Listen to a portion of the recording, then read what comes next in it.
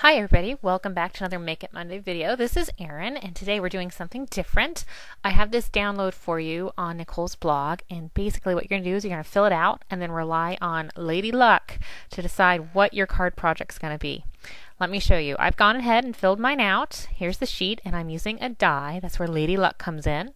Now let's talk about the categories. The first one is horizontal or vertical, and then there is 6 sketches, one for each side of the die, and then we have 4 categories. There is one for your main stamp set, and fill it out with the supplies that you have on hand, and make it challenging for yourself. Like I have a table service and quilter sampler as 2 of mine. I have another column for stamps. This is sentiment stamps or supporting stamps like a frame or a die cut combo. Fill those out. I have stuff like Floral Fusion number 3, Think Big Favorites, Healing Touches, Framed Out number 1. Next category is color combinations, and the last one is embellishments. I have like buttons, top notch twill, alphabet dies, buttons and twine, stuff like that. So what you're going to do is you're going to go ahead and print this out if you're playing along and fill it out with your supplies and get yourself a die. And you're going to roll with the die and it's going to choose what kind of card you're going to make. And I'm going to make my card on the fly, on camera, with what Lady Luck gives me to work with. Okay, let's go ahead and roll. Fingers are crossed. What am I going to get? I get a 2, so that says it's a horizontal card on my sheet. Time for the sketches. Now you can always turn them sideways if you roll horizontal. They're all vertical right now. 3 is what I rolled. There you go. One with a bunch of circles on it. What's next? 4, which is half and half. Getting a little nervous because there's no main images on this. It's just kind of a supportive stamp to go with that sketch. It's starting to get a little hairy. Roll it again. 6. Think Big Favorites, number 6. And at this point, I don't even know what that looks like. I haven't looked and pulled my stamp sets yet. But I'm pretty nervous because there's no images on there either. Color combo is number 1, which is Soft Blush, Spring Moss, Scarlet Jewel, and Dark Chocolate.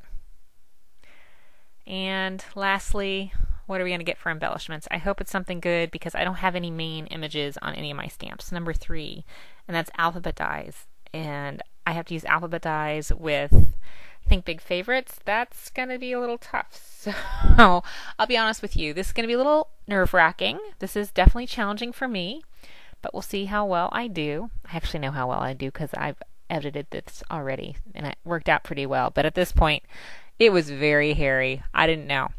All right, so let's just go over what I had to use. Horizontal orientation, half and half stamp set. Think Big Favorites number 6, Dark Chocolate, Scarlet Jewel, Soft Blush, Spring Moss, alphabet dies.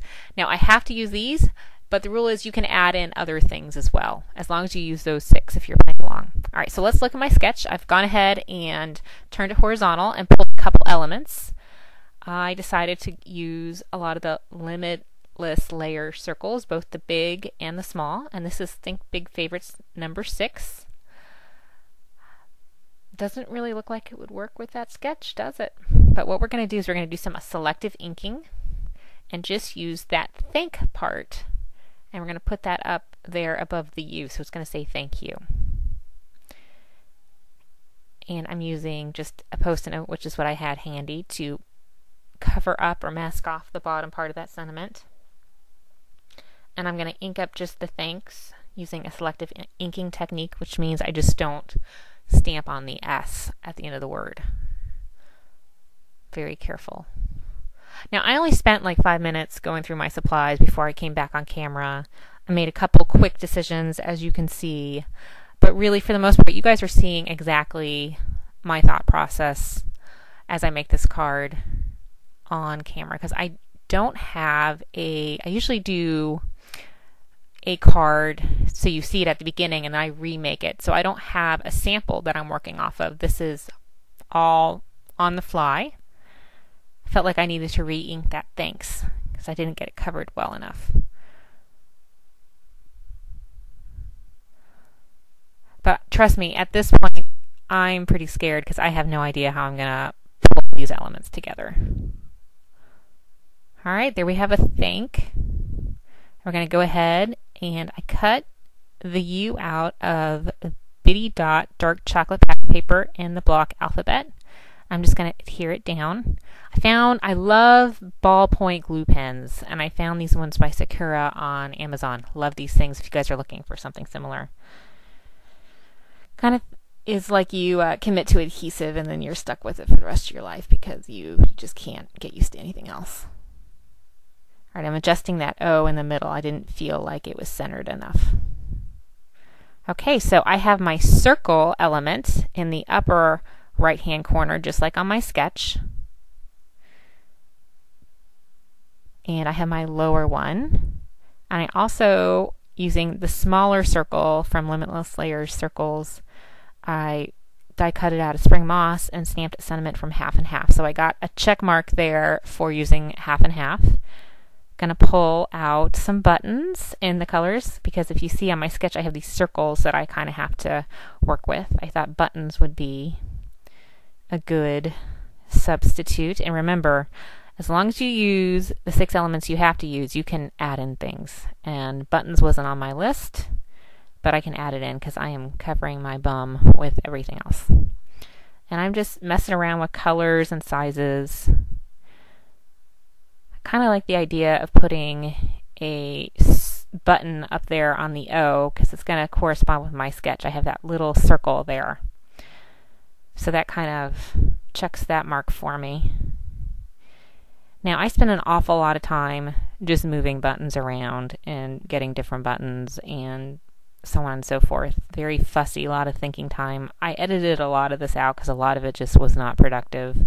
But like you, it's a lot of pushing things around, changing sizes. Look, I'm thinking, okay, well maybe a smaller soft blush circle button up there to give it a little more dynamic element to it.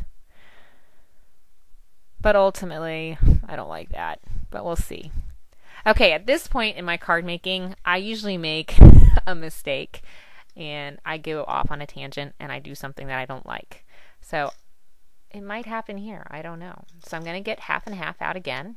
Even though I already used it, we're going to put it to use again. One of these large elements, the plaid one. And using Scarlet Jewel ink, we're going to add a little interest to the background. And with something large like this stamp, I like to pat it with a foam mat.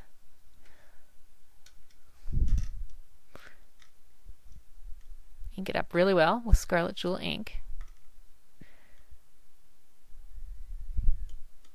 Lots of inking.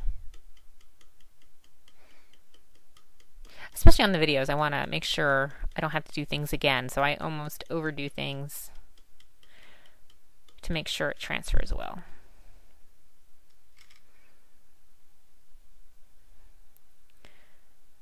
Alright, so I'm going to put one vertical element for the one circle in the lower left hand.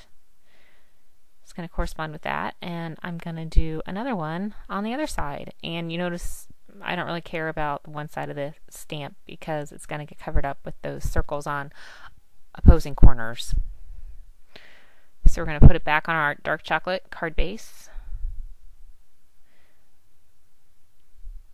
And we're going to get all our elements back and start pushing them around again.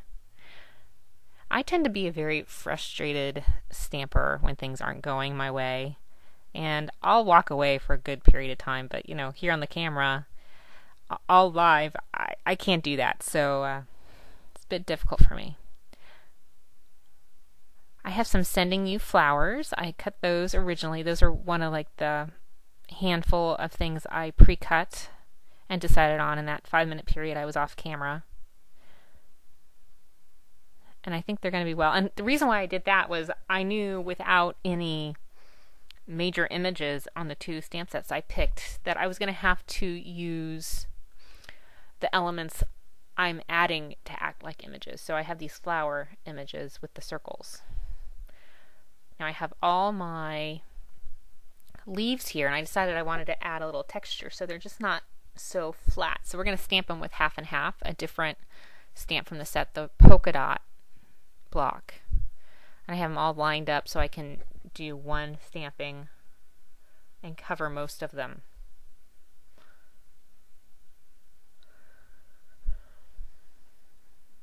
I just decided it needed a little more interest. And I can stamp them all but one at once.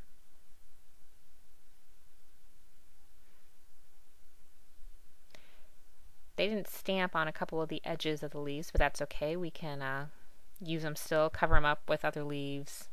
You'll see what I mean. Try not to sweat the small stuff like this.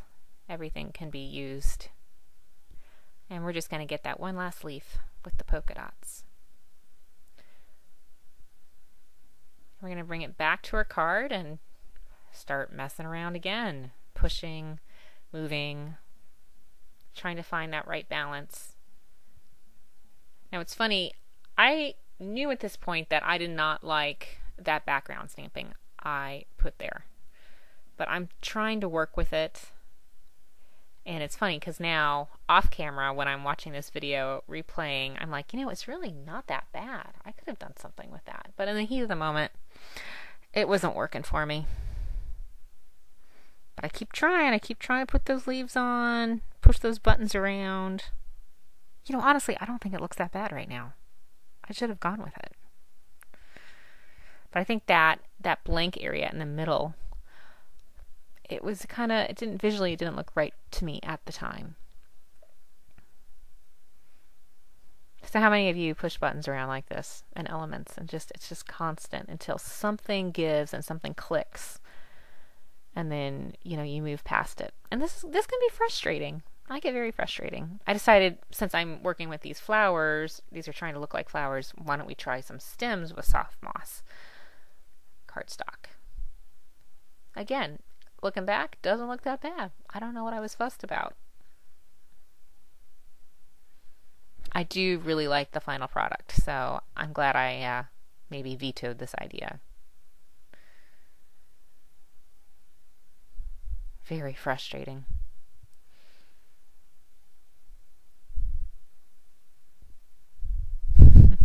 Like I said, we're making it work, trying to make it work, trying to have some sort of breakthrough at this point. Normally I would walk away. But I'm in the hot seat. I have to figure this out. Maybe if I switch them around. Nah. They have to kind of go in opposing corners. Plus I have to follow my sketch, right? And at this point I vetoed the background idea. Flipped my piece of Scarlet Jewel over and pushed my elements around again. But we will have a breakthrough here very soon. Thank goodness. There it is. Let's turn this one on the side a little bit and off the edge. I'm really liking that. It's a little more dynamic. It's more interesting to the eye. Yes, I like this. Totally. This is a breakthrough. I could work with this. All right, what we need to do now is we need to maybe trim off that top and side of that circle to match the sketch, because I can't just have a circle hanging over the edge of my card, right? I have to at some point commit. So I'm going to go ahead and add my first adhesive, my first committing act. No going back here. And I'm going to start trimming off the edge so there's a flat edge that corresponds with the card and nothing hangs over. Let's get a ruler, sharp edge, and go for it. Okay, and that's truer to my sketch. I still have that one circle element up there with the O and the U, the word U. All right, liking that.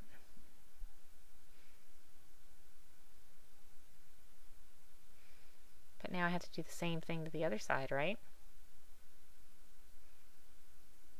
Because we can't have anything hanging off. It's really important to me to make my cards mailable. So I try to keep them as flat as possible and nothing hanging off the edge unless I trim the card down in size to fit in the envelope. There we go. We have a right angle down there on that lower left hand circle.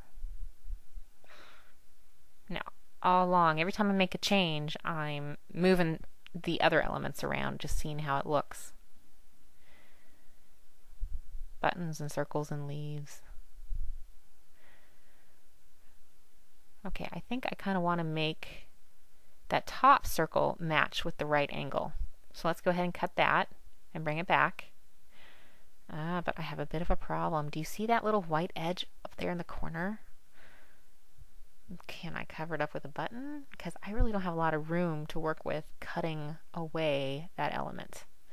Will a button work? No. I'm going to have to cut some away. And it's going to be tricky because there's not a lot of cardstock to cut away without interfering with the sentiment. Let's see if I can pull it off. Just barely. Barely. Okay, I have right angles on both those elements. It's getting closer and closer to my original sketch.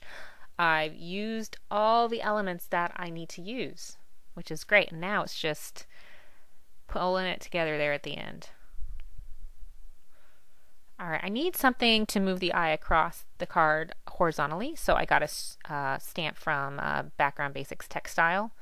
I'm going to stamp that on the background right there in Scarlet Jewel. I like stamping the ink color on the cardstock color more than Versamark. It's more of a contrast, I think. Really works well. Scarlet Jewel ink once again. As you can see, it's coming together. Like, it's not as bleak as it was in the beginning. With, I don't know where I'm going to go with this. I don't know how to get all these elements in. I managed to get them in fairly quickly and early. It just goes to show you this is really a focusing exercise. You have so many things, so many products that when you're forced to use certain things, you know, you come up with great ideas even if you are limited, almost better. I would have never done this on my own without rolling the dice and getting this card orientation and this combination of product. And I actually really like the card in the end. Alright, we're putting everything together and I am about ready to commit. And as soon as I turned the camera off, for like 2 minutes, I came up with like a couple additional great ideas, so when we come back, you'll see how I finished it off. You know, this card is pretty good right now. But there's a couple other things. Okay, this is the original sketch, and here's my final card. See, I added a button there. I found this great flower button in my Scarlet Jewel pack, and I put it over the O, and it was big enough to cover my die cut. In my sentiment, I pulled out and I matted on a smaller limit layer circle, the scallops. Now if you look, we're using the rule of 3 quite a bit here. So let me show you where I've used that to help me pull this off in a short amount of time. There's Scarlet Jewel, 3 of those, 3 soft blushes, 3 spring mosses, and 3 dark chocolates between the sentiments and the ink and the pattern paper. Whew. I say I pulled it off. I am shocked. I don't know what you guys think. I hope you take the challenge. It is a lot of fun. A little nerve-wracking at first, as proven by endless button pushing. But when you focus, choose just a couple supplies, and you're forced to on this, you come up with really great cards. And I actually am going to use this card. My best friend down the street needs a thank you for my birthday present, so this is going down to her. And when I started off, I didn't know that's what was going to end up. So I'm happy with it. Okay, I am so looking forward to seeing your take on this challenge. So go ahead, print out that sheet, and post your creations on Nicole's blog. Talk to you soon.